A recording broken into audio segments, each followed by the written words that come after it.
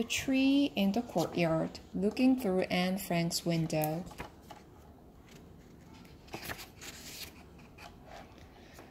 The two of us looked out at the blue sky, the bare chestnut tree glistening with dew, the seagulls and other birds glinting with silver as they swooped through the air, and we were so moved and entranced that we couldn't speak. Anne Frank.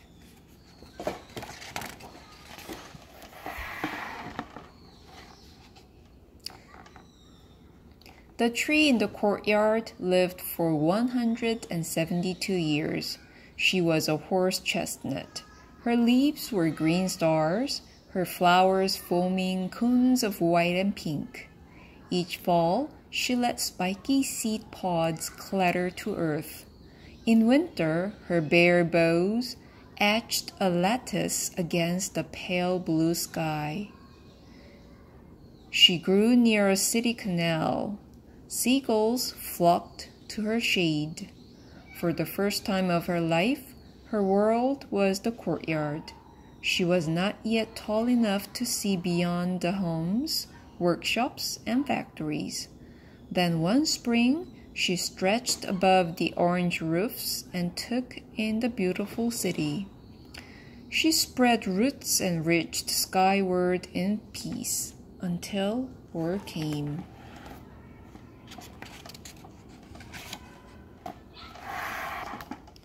Explosions shook the ground. Rockets split the night.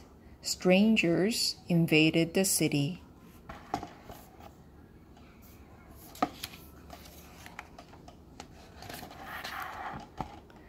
The first winter of the war, a new owner came to one of the factories. He had a wife and 2 daughters.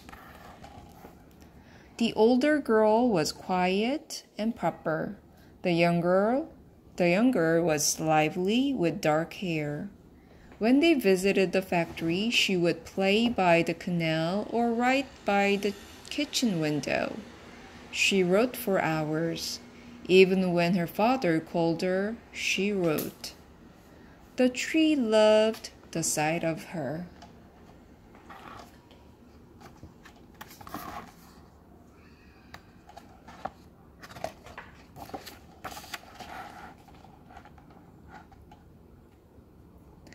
In the heat of midsummer, the girl stopped coming. The tree dropped worried leaves until she spotted the girl in the factory annex.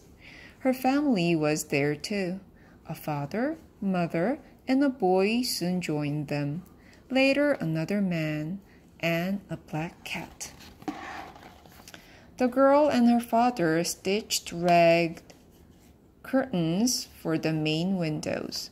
From time to time, a face might peer out between the cracks.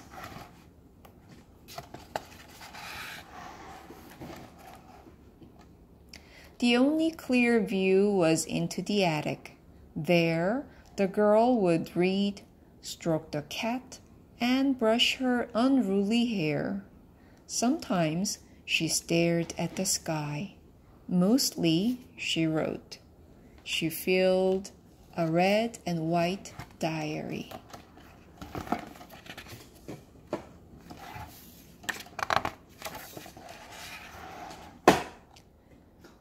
When warplanes roared and bombs rocked the annex, the girl fled into her father's arms. She did not come outside. The tree did not understand. The war dragged on.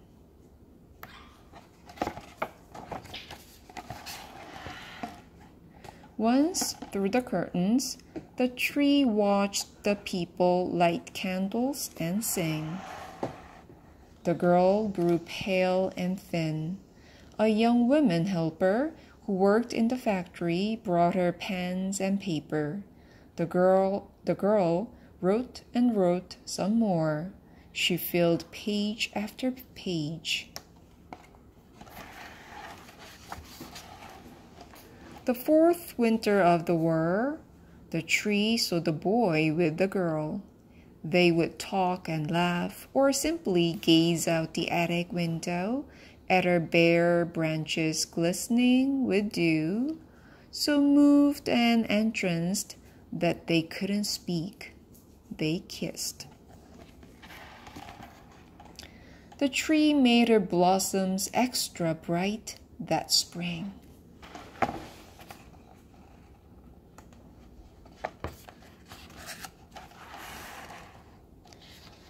Late one summer morning, men in gray uniforms came to the factory.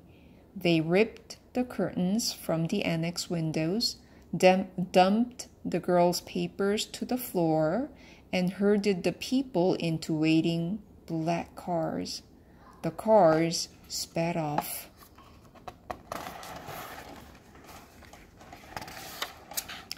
The women from the factory gathered the girls' writing.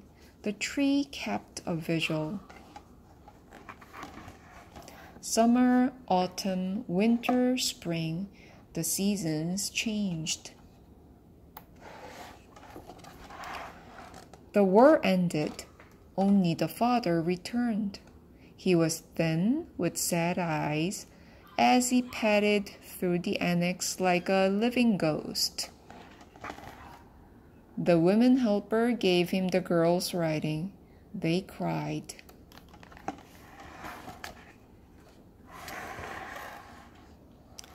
The tree lived on, but she was never the same.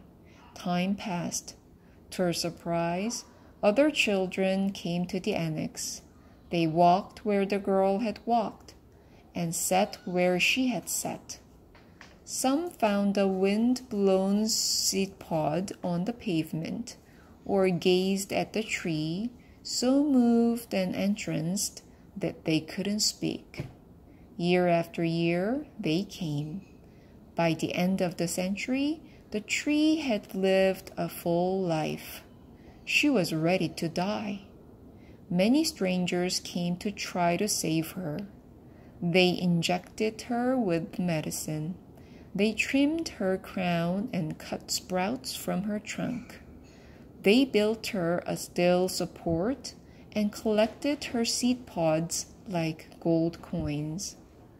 The tree recalled how few had tried to save the girl.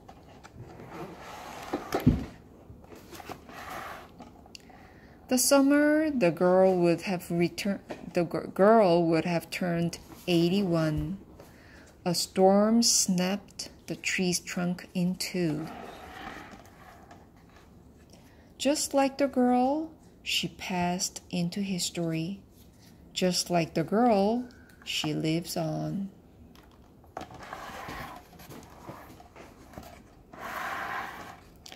Her seeds and saplings have been planted with love. One grown in New York City, where Twin Towers once stood. Another grows at an Arkansas high school. Still more grow in England, Argentina, France, all around the world.